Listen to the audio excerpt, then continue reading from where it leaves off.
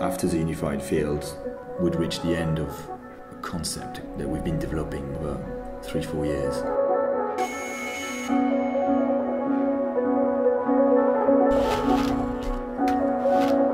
We've said all we want to say in this context. That intense editing, manipulation, piecing it all together kind of way.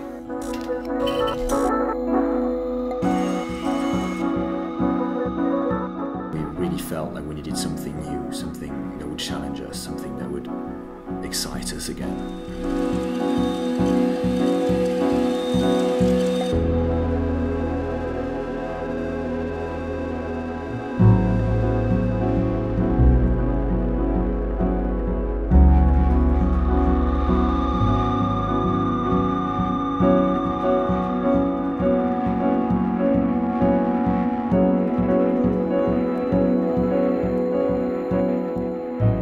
I grew up in Senegal and always wanted to go back and work with musicians there. I think the idea of coming to Senegal was a spark. The spark's become an entry to a whole new musical culture, which I've had no experience of at all, and you're re-embracing in a completely new way.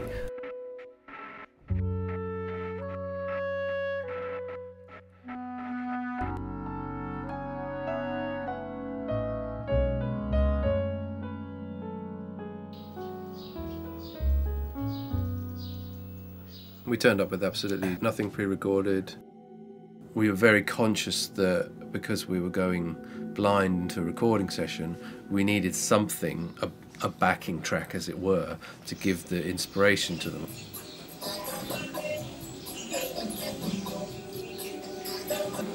The first thing we did was to record a radio, like Senegalese radio. We just had a woman speaking in Wolof and she just said,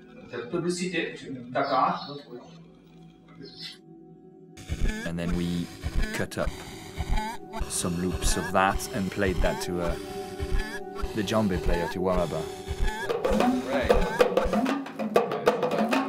We can put it somewhere on, when we do it, somewhere on the back. Is that do you want to play with a click or just free? Click now. Free. Yeah. We were quite lucky to get Waraba first. I think that helped create this recording process, and that was us saying to them, do a warm-up piece, whatever you're comfortable with, and then the big moment where we dropped some kind of processed loop that we'd been working into their headphones and see how they responded to that.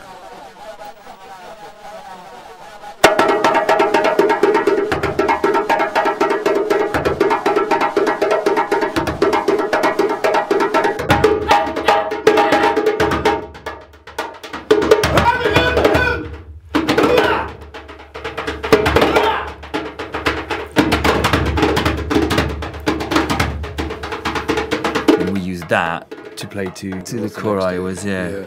And it was like a snowball effect, and there was more and more stuff to play to.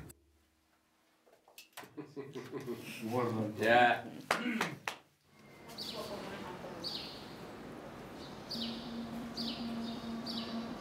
What I really enjoyed about yesterday, that I realised why I was there for. Like, it's like I really wanted that raw, immediate relationship to creativity, because it's the opposite of what I do. I just do computers, so I'm thinking. And he started screaming as he was playing. Was like, this is the energy was incredible. We were essentially looking for loops in the beginning. Sometimes I would find a clean loop from a bit of recording and give it to Franz and say, do you want to try and treat this into something a bit more ambiguous? Or equally, Franz might make some huge long texture, which I would try and interrogate the tempo from it.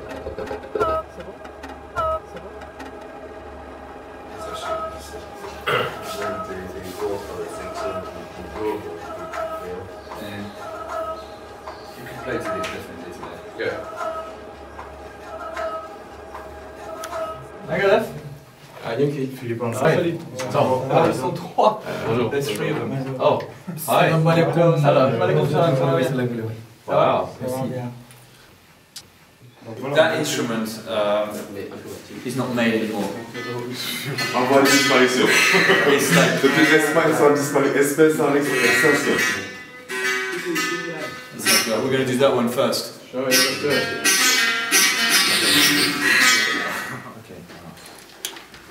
Ah, chas, kilo chas moom. Kii la. Câble bi la.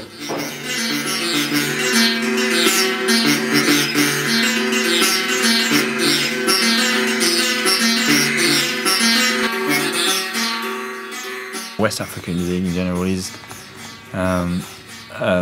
entrancing. It's amazing. They're all playing their groove, and they can play it for 7 minutes.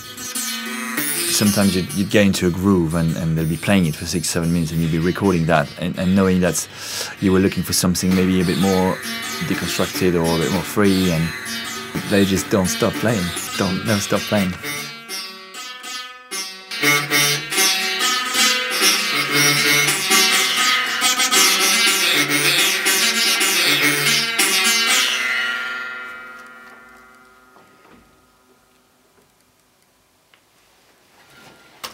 Good.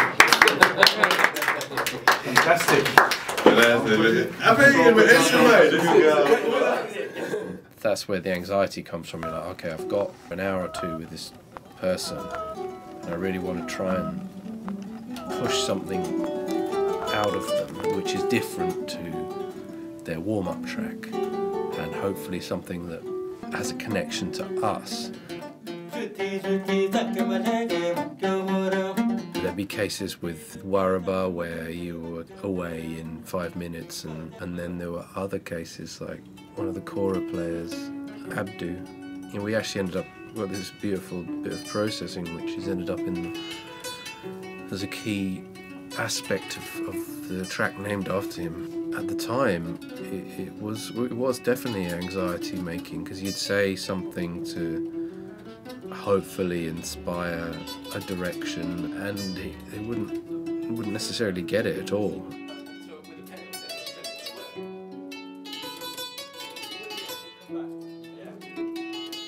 We weren't dealing with conventional pen and paper musicians or writing out parts or anything like that.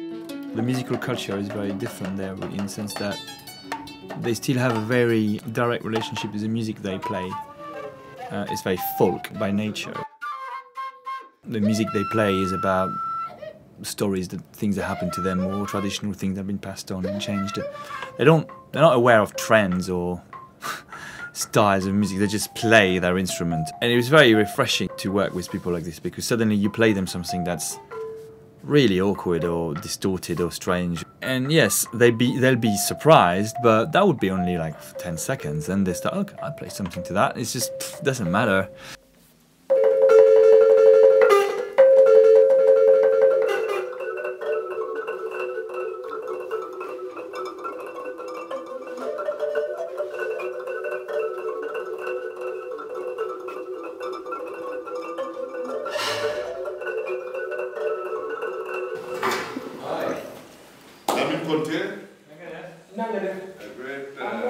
He's a kora player.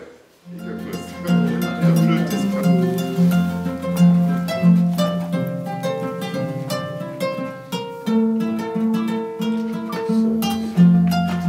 So can we? Sounds great. I suppose that was the greatest moments of joy as well, because you'd play something to them and maybe tell them about a little bit they'd played before that was a really good starting point. You'd feel them respond. It suddenly moved from a bit of traditional Senegalese music to a Senegalese sound within a piano interrupted frame. Ça marche vraiment bien, ouais.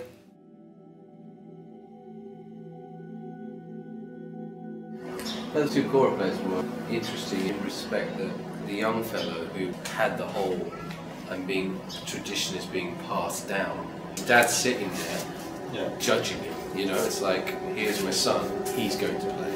know, and yet he was the one who wasn't constrained by the weight of history. I really felt that strongly for the first time today. You could hear the digital world in him. You could hear our interconnected global world.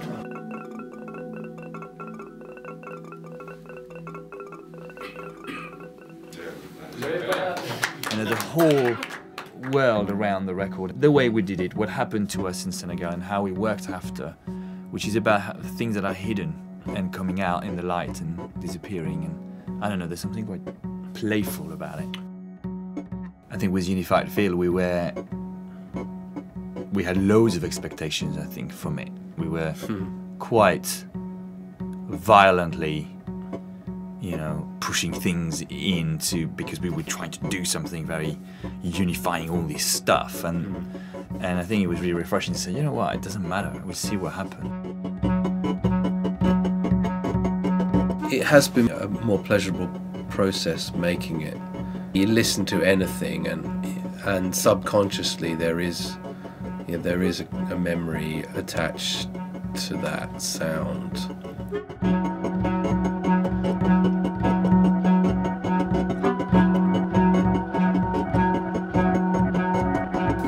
With landscapes, we went away.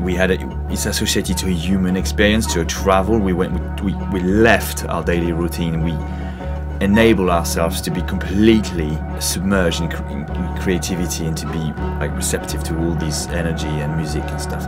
And that's what we brought back here.